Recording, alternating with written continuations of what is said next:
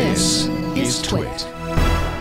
I don't know why it's called the Pixie Dust attack, but it's it's a revelation about how to attack the WPS protocol on a number of Wi-Fi routers. And we've covered the problems with WPS in years past. In fact, if I'm not going to go back into excruciating detail of the protocol, only because we did that on episode 337 of this podcast, Security Now, which was January 25th of 2012. So a little more than 3 years ago. The title of that podcast was WPS, a Troubled Protocol. And there we broke down in detail how it works and why it just was never really very solid. You may remember the name Reaver. I remember when I saw that again, I thought, oh, yeah, I remember Reaver. Reaver was one of the tools that surfaced back then for cracking WPS. Some changes were made.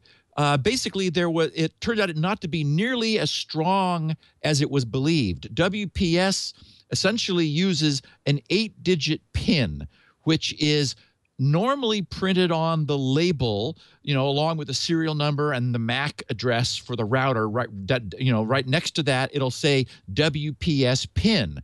And the idea is that, for example, if you have a WPS-aware client like Windows, you can pair your Windows system to the Wi-Fi router just by typing in this 8-digit PIN from the label of the router into a dialog on the client, and you're sort of magically done. You don't have to worry about what the router's password has been configured to. So it makes that easier. And there's also a button you can also press, and it's actually one or the other. So some routers just have a button where it's like, okay, within a short window you can do pairing, otherwise type in this 8-digit PIN. Well, 8 digits seems like a lot to brute force, because we know just, 8 digits of decimal is, what is that? I didn't think of it ahead. A billion? A million? Anyway, it's a lot. It turns out, though, that there was a weakness in the protocol where if you divided it up into two 4-digit pieces, you could like do half of the protocol with only 4 digits, which dramatically reduced the total number you had to try, because essentially you could do 4 digits at a time. You could do just half, and in fact, the 8th digit is actually a checksum digit, so it doesn't really even count for the second 4. It's only really 3, so there's only 1,000 of those and 10,000 of the first. So some adjustments were made to try to fix it, and it's limped along. Some routers have it. Higher-end routers have removed it because it just sort of has made people feel uncomfortable.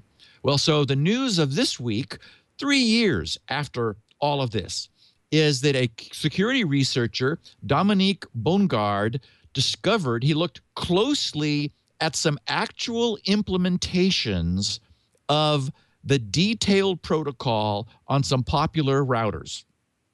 And what he discovered was that it was much worse, of course, than we thought. Any of these sorts of protocols requires, and how many times have we heard me say this, a good source of random numbers. Cryptography, almost without fail. I'm not sure if I can think of an area where there isn't at some point in a protocol the need for entropy, because even though we're protecting the protocol with crypto stuff, normally it's a secret that we're protecting, and it's not the same secret. Typically, protocols grab a random number, and then that, for example, we were talking about it last week, where if you wanted to communicate privately, you'd pick a random number, use that as your key for bulk encryption. Then you'd use public key cryptography to encrypt the random number. Well, obviously, if that random number wasn't random, you have absolutely no protection, none. So despite all the other mechanisms in place, if you don't actually have really unpredictable random numbers, you have no protection. And it turns out that as a consequence of, in some cases, it's got to be a bug, or just them not care. Apparently, the implementers not caring very much. At least several routers that have been looked at are beyond bad.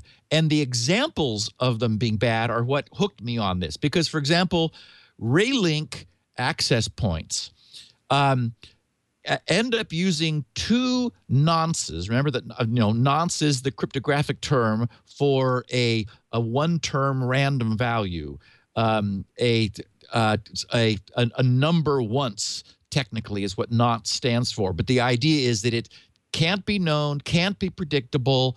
It's got to be.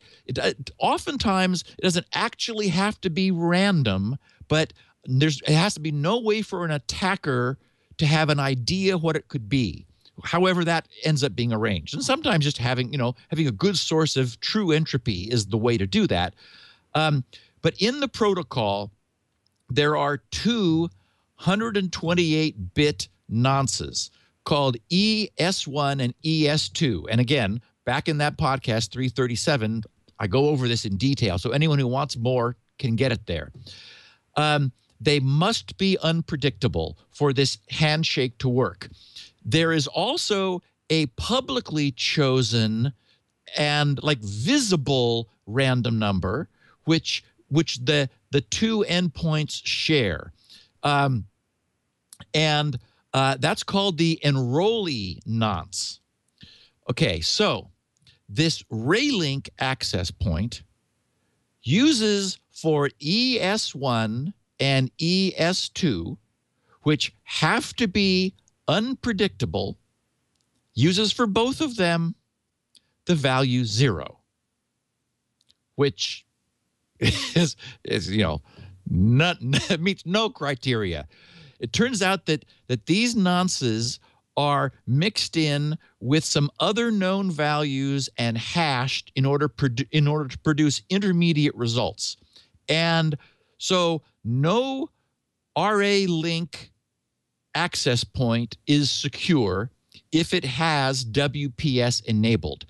So now what we have is a known offline attack which can listen to any negotiation with WPS. Even an attacker can initiate one, generate some protocol, and then just cut through it like butter. Immediately determine what the access point's PIN is, and then associate with it, and you're on the network. So RA-Link router owners, you absolutely turn off WPS if you haven't already. And that was our recommendation 3 years ago because it just wasn't safe. Okay, but there's two more examples that are better. Well, it's hard, it can't be worse than 0, but still demonstrate a failure to appreciate the cryptographic importance of entropy. And unfortunately, this one is Broadcom routers with ECOS devices.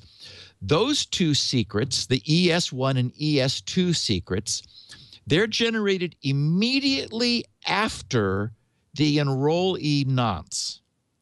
And the function that is used is a simple linear congruential pseudo-random number generator with no external entropy. So, and we've talked about that before, a linear congruential pseudo-random number generator basically takes a value and multiplies it by, it takes the current value, multiplies it by some unknown, and then adds, or unknown constant, adds another constant, and that's the next value. So it is, what it is entirely deterministic. If you know one value and you know those constants, you know the next value and the next value and the next value and so forth. So here in the Broadcom router, remember I said that the supposedly random nonces, ES1 and ES2, are generated immediately after the enrollee nonce. Well, the enrollee nonce is public. It's published. It's in the air. So once again, this can be cut through instantly. Someone initiates a WPS handshake, gets the enrollee nonce, can immediately, from knowing what the PRNG in the Broadcom router is, determine what ES1 and ES2 are, and crack the PIN and acquire access to your network. So again, disable WPS. And the last example is Realtek routers. And we don't have model numbers, so I don't want to over panic people who have a Realtek monitor, a Realtek access point. The chipsets may vary, the firmware versions may vary, but these three instances of these three routers were used in the security presentation. The Realtek access point uses the time in seconds from January 30th, 1970. That is, so whatever duration it's been from January 30th, 1970 in seconds until this protocol is exercised, it uses those to generate these three values. It uses the same generator to make the enrollee nonce, which thereby publishes the value of time that it thinks it now is, and uses the same time value or the value from current time for ES1 and ES2. So if the entire exchange occurs within the same second, then ES1 and ES2, which are ES1 and ES2 will be the same as the enrollee nonce, which is published in the air at the initial start of this negotiation. So again, no mystery there.